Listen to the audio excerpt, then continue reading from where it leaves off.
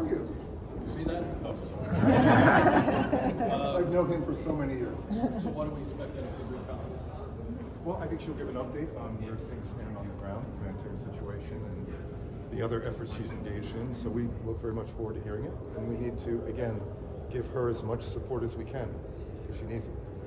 Can you tell us anything about these temporary plans for a port off the coast of Gaza? I know there are lots of discussions going on in a number of capitals about that, but I don't have anything new to add to that at the moment. But it's it's being discussed as an option.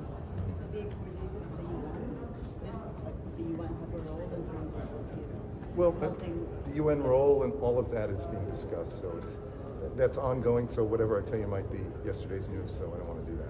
What about any feedback from council members on the U.S. draft resolution? Yes, we've gotten feedback, and we're taking all of their various edits and seeing what we can come up with so that we can get a text that everyone can sign on to.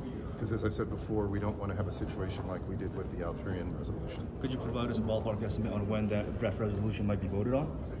No idea at this point. We hope to do it as soon as we possibly can, but again, we want to make sure that the vote's there and the support there for it, and that we can get everybody to agree to it so that it can get through the council. Ambassador, how do you feel, you talked about supporting Chicago mission, but how do you want to do it when the Israelis are cutting the percentage of aid? I mean, we heard yesterday from UN officials who said that the number of percentage of trucks that were allowed is actually last month is 50% less than January. So how do you want to put more pressure on your Israeli allies to allow more trucks into Gaza? We are doing just that. We are talking to the Israelis constantly about the need to scale up the deliveries of humanitarian assistance, and they need to open as many crossings as possible. So this is something we're fully engaged in, as are other council members. So that conversation is ongoing, and we'll continue to do that because the scaling up of assistance is desperate, and we need to do that. But which practical pressure you want to put in on the Israelis? Because you have been talking to the Israelis for the last 5 months.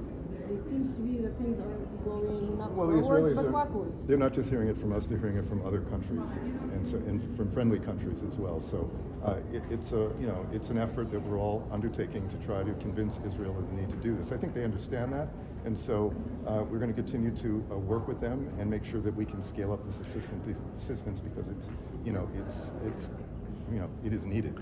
Ambassador, but is the Palestinians family that came here, they were here yesterday, they say that every hour counts. So about the resolution, you said that you're working on it, you're trying to speed up, but can you actually be, in this speed, can it actually be accelerated? We are working hard, we are accelerating, we're doing what we can, but again, we don't want to see that resolution fail. That would be the worst thing. So what we've got to do is work hard on getting language everyone can agree to so that we can get a resolution through the council that will help facilitate what we're trying to do. And remember, we're still working very hard with regard to these negotiations to try to get hostages out and a pause to the fighting. And so that is a primary effort as well. You're watching the State of the Union or Netflix? No, I want to see it tonight. I don't know if I have a dinner, so I'm hoping to maybe leave a little early. Thank you. Thanks, everybody. See you later.